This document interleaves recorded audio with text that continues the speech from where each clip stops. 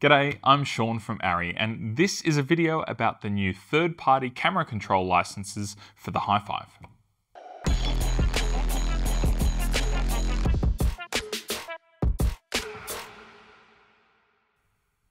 We've recently introduced a bunch of new licenses for the Hi-5. The Hi-5 is our flagship 3-axis hand unit for remote camera and lens control, and out of the box, every Hi-5 supports triggering run-stop on nearly every digital cinema camera on the market, and with ARRI cameras, we offer really in-depth camera control. So the Hi-5 natively supports changing all your exposure settings and changing your frame rate and triggering playback and going through a clip list to select different clips to playback.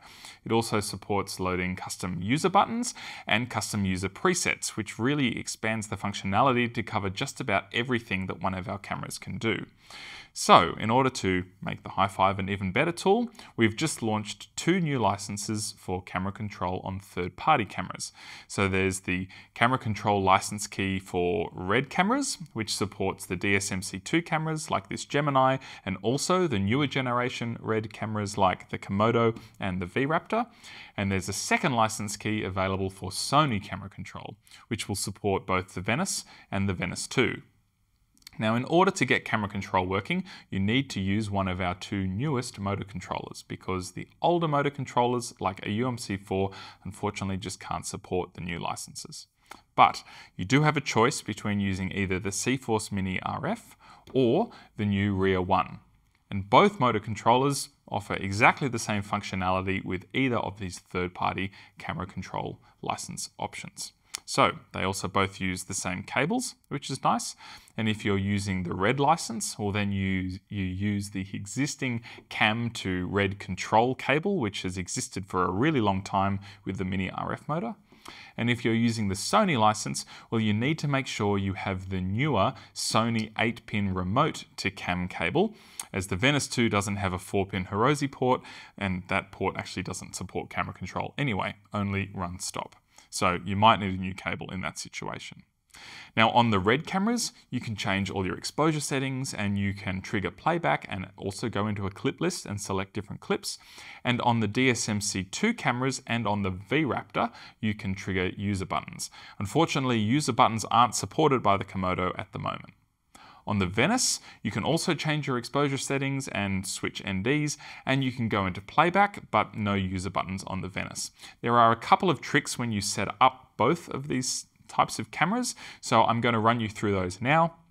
I'll talk about the DSMC2 cameras first, and then the RED Komodo and V-Raptor, and then Venice at the end. So remember, this video is split up into chapters, and you can just click the different chapters in the little scrub bar below. So I won't be offended if you need to skip to the Venice section now.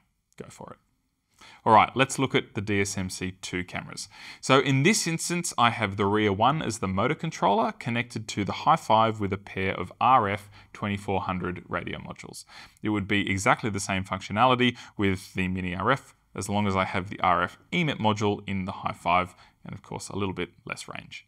But I have the rear here. Now, the L-bus port on the rear is connected to the motors, and then I just have my motors daisy-chained from one to another going into that L-bus port up here. The cam port goes to the camera. So we go cam, goes down and around, and at the back we're using the RED control cable, which is a Y cable. So it has cam 7-pin on one side, and on the other we have this micro LEMO 4-pin connector which goes to the control port on the DSMC2 cameras, and it splits off to DTAP to get power because we obviously need to power the system. So this one DTAP is managing power for the 3 motors and the rear, no problems. I also have the serial cable plugged in because I'm running my focus bug up here, again with the focus bug license. Now, the control pin out on the REDs is a little tricky. So if you have any DSMC2 camera, you will need to make sure you have a module which includes the RED control pin, because the base bare camera body by itself doesn't have that. And also you can't use the base expander module because that was one of the first modules released, and it actually has the old protocol from the DSMC1. So don't use that. But in general, there's no difference between using a Gemini or a Monstro or a Weapon or whatever RED camera you have, as long as it has that RED control port on it. In the camera itself, you need to make sure that the serial protocol is set to RCP, which stands for RED Command Protocol. So I'll walk you through that. If you go to Menu, and then go to Settings, and then Setup, and then Communication, click on Serial, and then from the drop-down, make sure that you have RED Command Protocol selected. Now, I'd recommend that you set that up before you plug in the rear, as it generally requires you to unplug and then replug the camera if you then change the serial port after you've connected the rear or a cforce Mini RF. Now, as soon as I do that, on the Hi-5 itself, if I click on the Page button, I then get to see the status information from the camera, remaining record time, voltage, what lens table I have selected, and I can click on one of the buttons below that and change something like my frame rate. Now, at the bottom left, you'll see the user buttons, and that's something else we need to set up. So if on the camera, you go over to Menu, and then Settings, and then Setup, and then Keys, and then Soft Keys, you'll see buttons 1, 2, 3, and 4 on the right-hand side, and they correspond to the user buttons 1 to 4 on the Hi-5. So I've set user button 1 here to be exposure check, toggle on or off, and if I go into Cam User and then hit Select on button 1, then you'll see that the exposure tool comes on the red. Now, the other thing you can do is you can assign one of the Hi-5's physical user buttons to control one of the camera user buttons as well. So I've just got button 1 up here, triggering false color on the RED 2, which is kind of nice. All right, let's look at the Komodo. Here we have a Komodo. Now, I've chosen to run a cforce Mini RF motor instead of the rear one. They both use exactly the same cable, and they both support exactly the same types of camera control with these cameras, so no difference there. It's just a choice of rigging and radio module support. So we have a CAM 7-pin connector up here, and then the cable goes back to the DTAP for power, and then a 4-pin control input up here. Now, these cameras, just like the DSMC2 cameras, they don't have a 4-pin control port on the body themselves. You need to use some kind of breakout adapter. So we have a bunch of adapters here. I've tested 4 of them. They all work, but make sure you do your own testing. They go from the 9-pin EXT connector on the back of the camera to a bunch of things like run stop, but crucially that 4-pin tiny LEMO serial connector that we need for control, the RED control connector. Now, these newer cameras don't have a choice of serial protocols. You just have the one, which is RCP2, the second version of the RED command protocol. And except there is one thing you do need to change, which is if you go into the menu and then you scroll down to communication and then go to serial, you will notice that there are 2 options, baud rate and IP address, and I need to make sure that the baud rate is set to 460,800. If you don't set that baud rate, it won't work properly in terms of camera control from the Hi-5, and typically you'll notice if your clip list doesn't load that you haven't set the baud rate correctly in the camera, so just be aware of that. It's not the same baud rate as a small HD monitor, so make sure you've got it set depending on which device you are using. And that's it. All right, and lastly, we have the Sony Venice. Now, the Sony camera control license key for the Hi-5 will enable you to change exactly the same settings on both a Venice and a Venice 2, and the setup is the same. So even though I have a Venice 2 here, if you are using an original Venice, you can follow along and everything is exactly the same. In terms of the motor controller, I've got a rear 1 here. That's in host mode, and the cable is a CAM to remote and DTAP Y cable. The cforce Mini RF would use exactly the same cable. Now, this cable is new. Previously, we haven't had one which went to the remote port on a Venice. We were suggesting a 4-pin Hirose cable for the Venice 1 for run stop, but that port on the camera doesn't support camera control, and that port is actually not on the Venice 2 anymore. So if you're going to buy one cable, buy the remote cable. You can do both run stop without the license, and you can do camera control with the license. Now, I've got motors attached via L-bus as per normal, and my focus bug is going into the serial port up here on the rear. In terms of what you can do, well, you can put the camera in playback mode, and you can go to previous and next clip, and of course, play and pause. In terms of camera control, when you're in normal mode on the Sony Venice, you can only change the frame rate and the ND filter position unless you go into the special RCP mode, which I'll get to. But the one thing to note with the frame rate adjustment is that you must change the camera to be in variable frame rate mode, not fixed, which is pretty straightforward to do. Now, that is it. So I would go to page here, and then now I can adjust my frame rate by touching on the frame rate indicator, and I can, set that to 30 frames. If I want to have more control of the Venice, I need to put the camera into the RCP mode, which stands for remote control panel, because that's like the broadcast remote control panel, which you would have a remote iris operator and paint settings and all of that. So I go to full menu by holding down the menu button, and then I've got to scroll down to technical, and then I've got to scroll all the way down to special configuration, and then I have to turn that RCP paint control setting to on. Now the camera will do a factory reset, so save your user setup if you go into this mode so that you can reload it later on. Then you press run.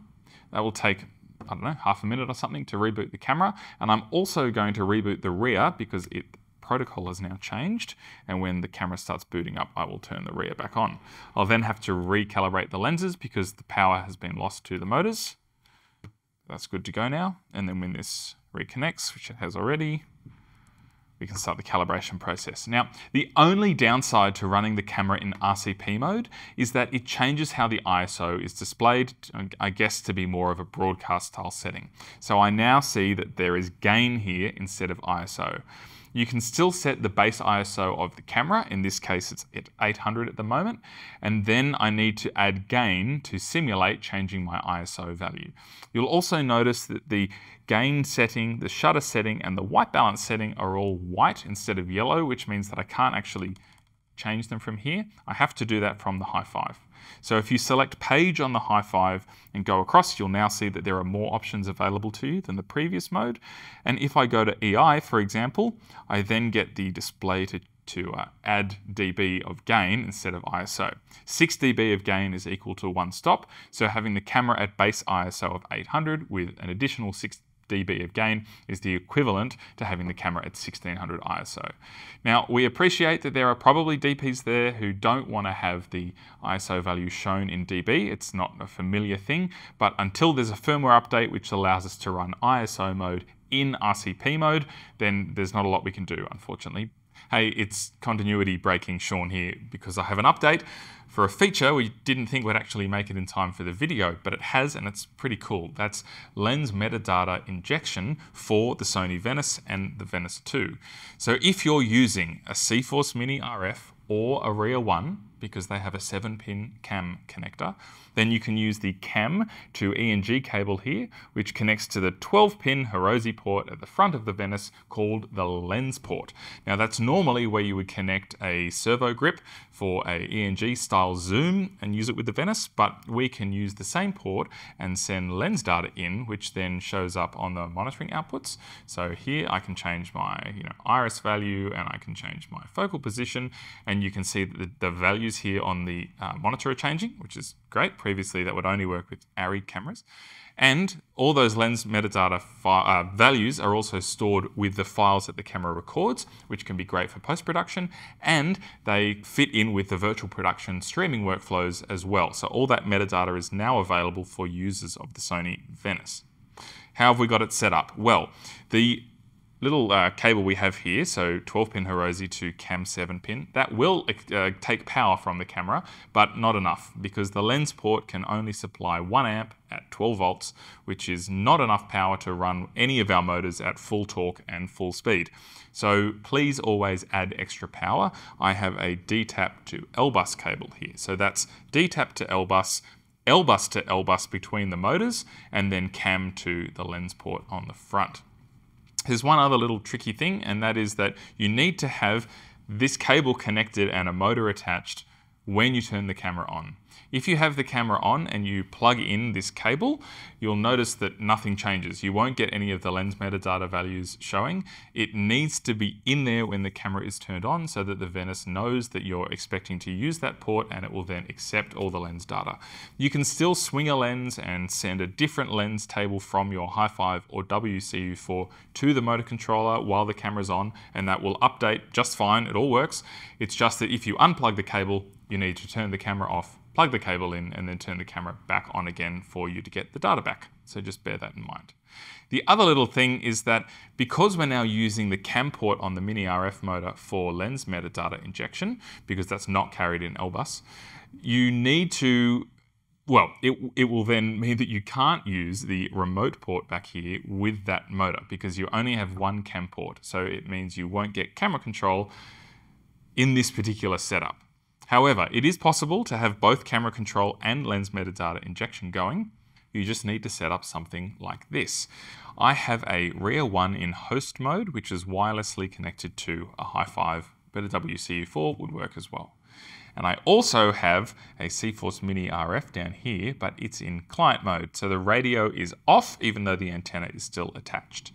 And the reason I have both of those devices is that I need to have a way to connect two separate cam cables in my system. Now, normally our devices would only have one cam port, like the Rear or the cforce Mini RF, but I need two because I need one for camera control into the remote connector at the back here, and I need the second one being cam to lens up the front in order to get the lens metadata working. So even though not many people have probably done it like this before, it does work. You could also use two cforce Mini RFs if you wanted to, or really two Rears actually. As long as you have any LBus device that also has a cam port, you can make this system work.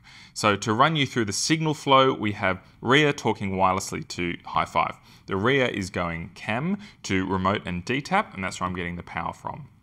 We then have LBus up here going to my first motor, which is a cforce Mini motor. That's on the iris axis, and then that's going LBus into the cforce Mini RF. And then we have cam from the cforce Mini RF into the lens connector on the front here. That's that cam to ENG 12-pin Hirose cable. All right, that's about it, I think. Let us know if you have any questions in the comments down below. And thanks so much to Ignite Digi, to Camera Hire Australia, to Sandy McLennan, and to Susan Lumsden, ACS, for providing the equipment for this little video. Thanks so much for watching. We'll see you in the next one.